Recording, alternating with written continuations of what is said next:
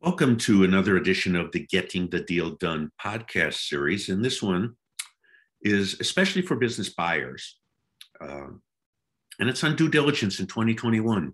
So sellers, owners, advisors should also pay attention to this because things are a little different in 2021. So let's cover three things here. Let's start with what is due diligence? It is proving what a business buyer has been told about a business during their analysis and offer making stage.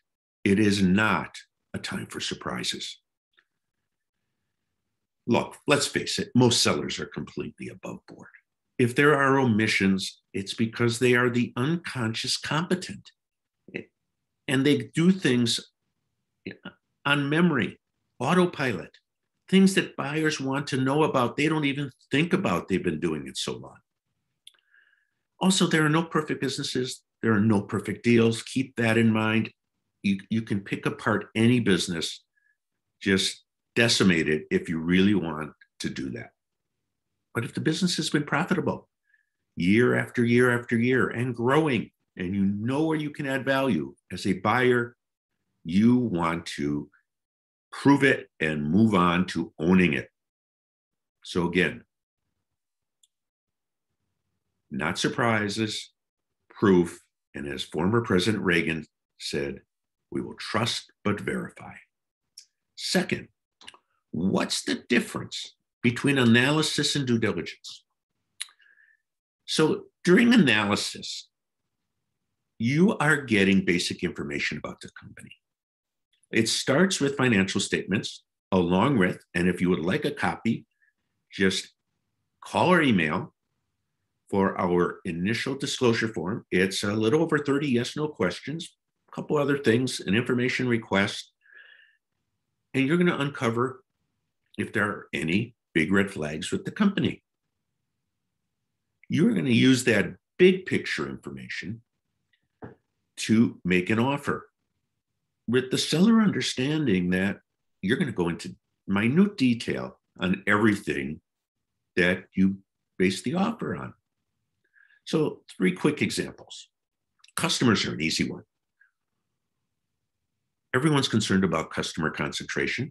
You also want to be concerned about other things with customers like pricing and loyalty.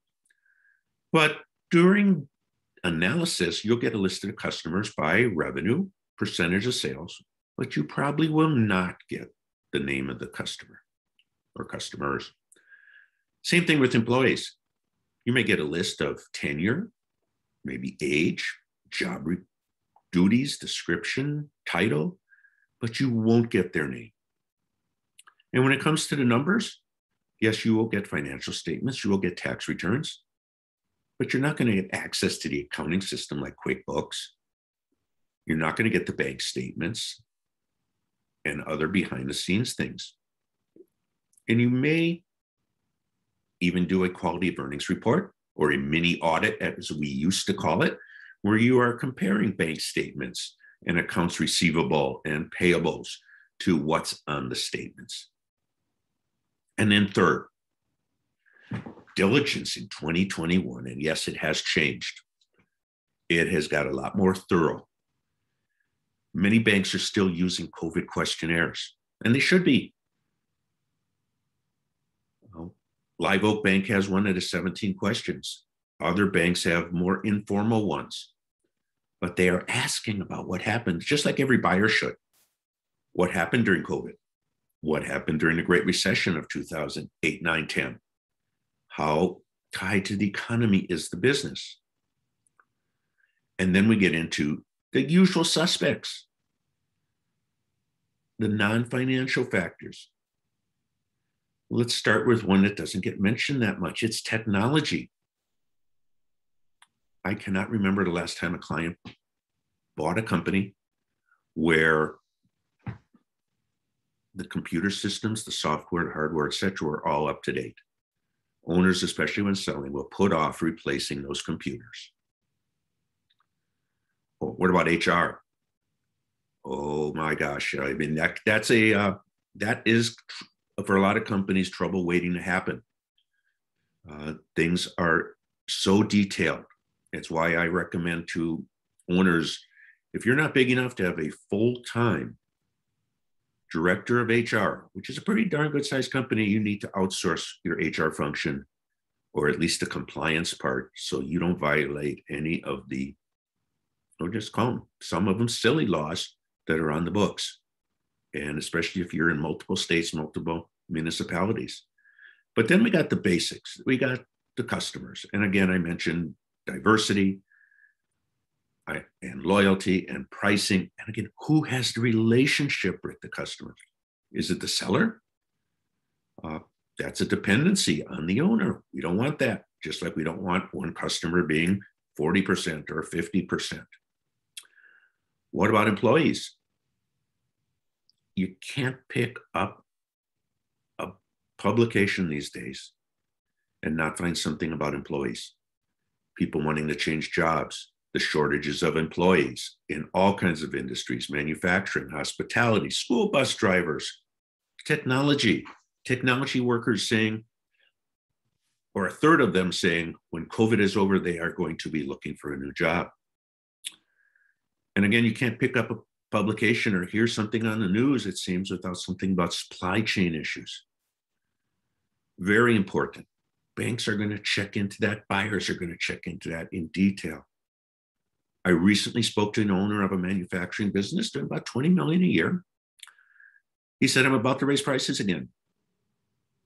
He said, we've raised prices a handful of times in the last year. I don't like doing it, hadn't done it for quite a while, but we have to. Our vendors come to us and say, we're raising the price.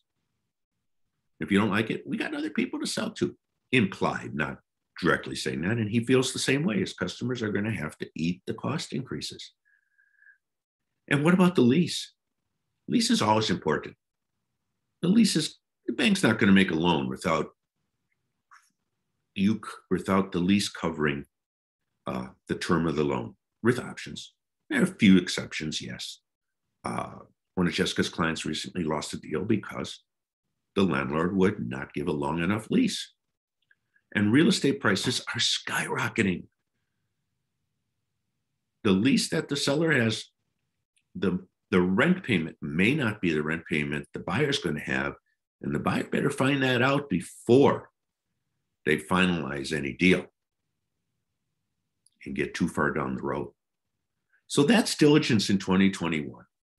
The basics are analysis first, trust but verify, and really, really be digging into the non-financial factors, the suppliers, the customers, the employees, the HR, the technology, the lease, all of that.